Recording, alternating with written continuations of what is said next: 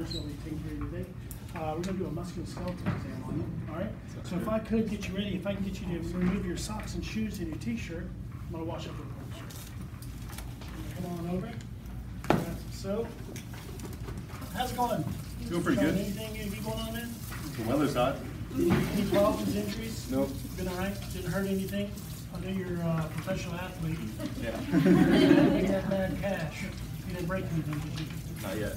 Thank goodness. We're not going to let that happen. Patient is in no acute distress or discomfort. He's alert and he's oriented, right? He's at this appointment and he's not trying to get his tires rotated at the doctor's office. We're going to start with the upper extremities, and that's item number 24. So we're going to inspect soft tissue and joint alignment.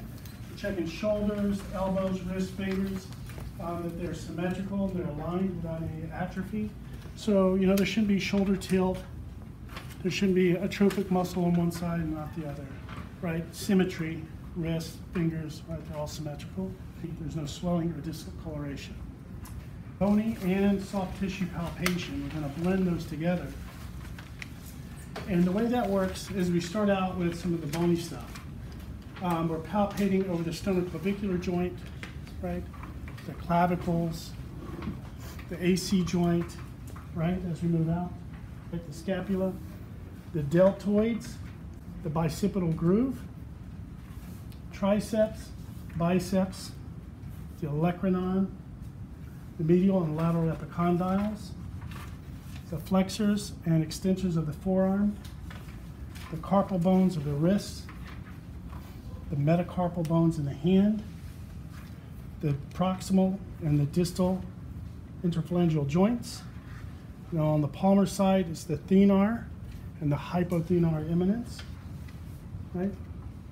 And when we're finished palpating both of those, we blend this section together, 25. So there's no swelling, bogginess, heat, or tenderness over joints, bony prominences. The muscle tone is symmetrical without spasm.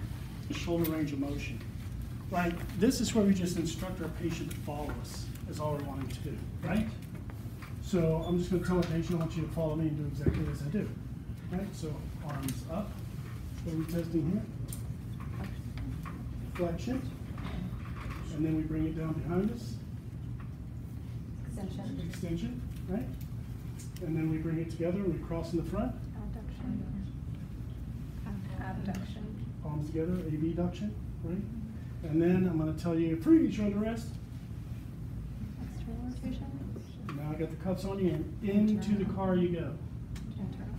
Internal rotation, right? So that is my active range of motion for my patient, right? He's actively doing it himself. Then I'm going to also put him through elbow range of motion, right? So elbows forward. Flexion. Extension. Then I'm going to have him rotate his palms down. Rotation. Rotation. Then I'm going to have him bring his wrists up into this position. Flexion. Extension. Radial deviation. Palmar deviation. Right? Fingers open. Abduction. Abduction. Fists together. Adduction. Thumb range of motion. This is going to come 2 across the midline. Across the midline, right? Midline of my palm is my midline, right? I'll bring him across.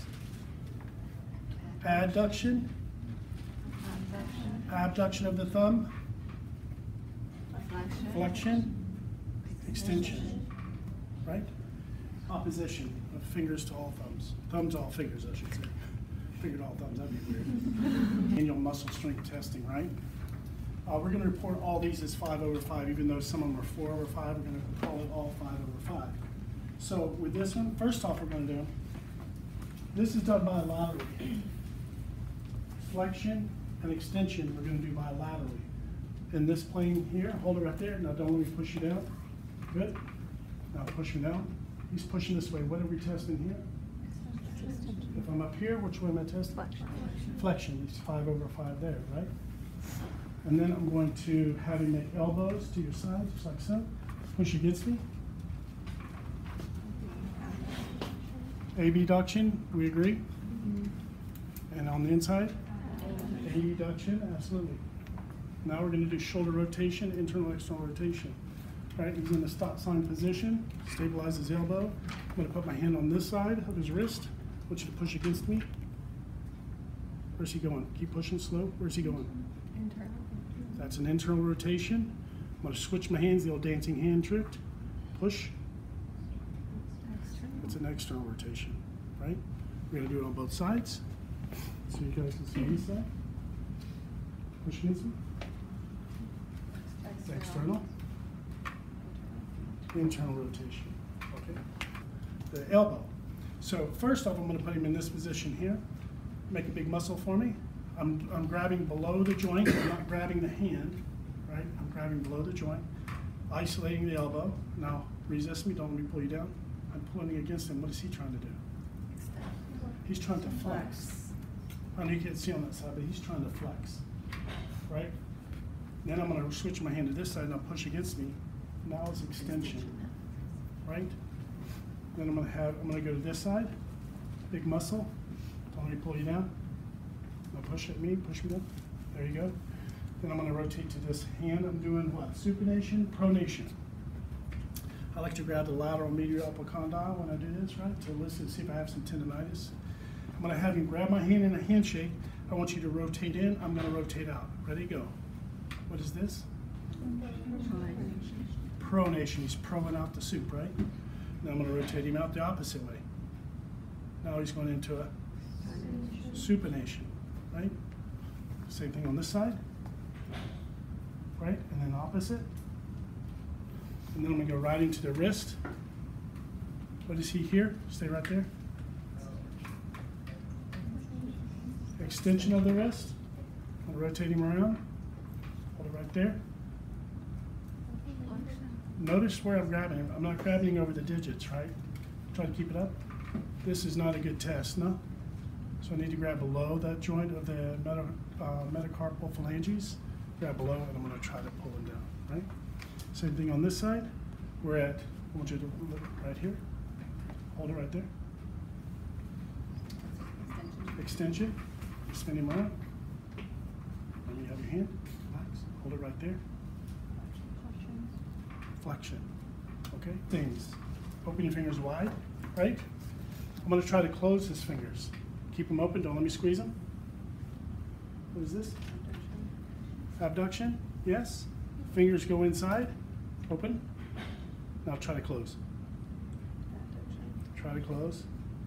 Try to close. Adduction. Rings. Don't let me break the rings. Don't let me break them. Intrinsics.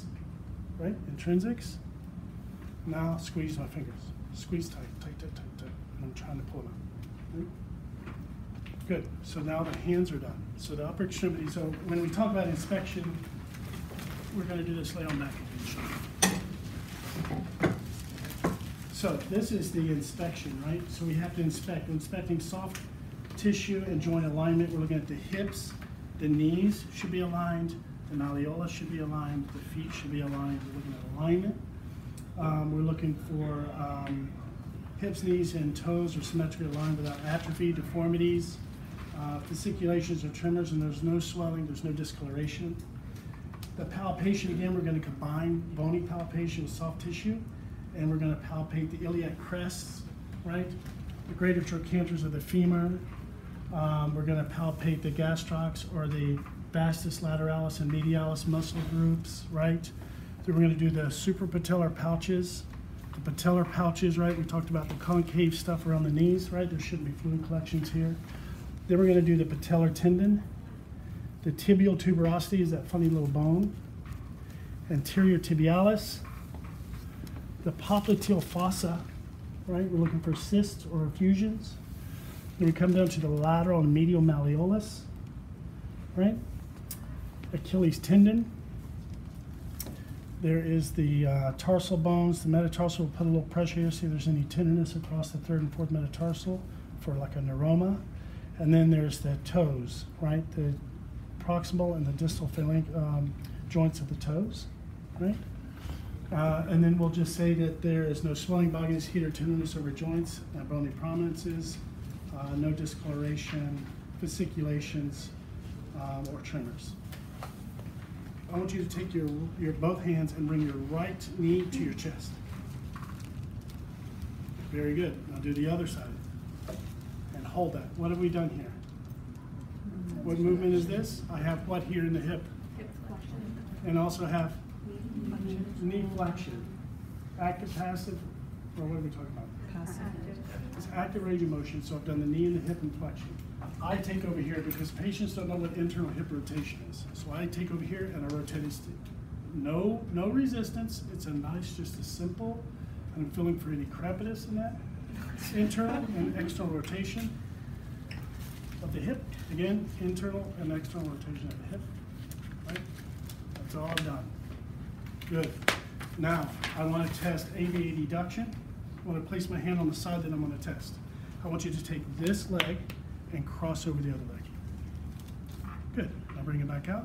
I want you to swing out and hit my hand with the same leg. Come on out. Good. So what is this? It came out. And when it came across? Adduction. Swap my hand. Same thing. I want you to cross over your leg. Good. And now I want you to swing out. And then back to the middle. Right? Still all active range of motion. We're going to do an active range of motion. All I'm going to ask my patient to do is just to move his feet in concentric circles, right? So just kind of take your toes, kind of rotate them around. So what's going on here when he does that? Keep going. Well, slow motion, dorsiflexion, inversion, plantar flexion, eversion. So that's our active range of motion, right? Then we're going to passively take his ankles through range of motion, right? We're going to evaluate the tibiotalar. The tibiotalar is just by dorsiflexing and plantar flexing his foot, not with resistance. I'm doing it for him. Both sides. Dorsiflex, plantar flex. And then I'm going to evaluate the subtalar, which is grabbing his ankle and the calcaneus with the other hand, and I'm inverting and everting the calcaneus, right? This is called the subtalar, right?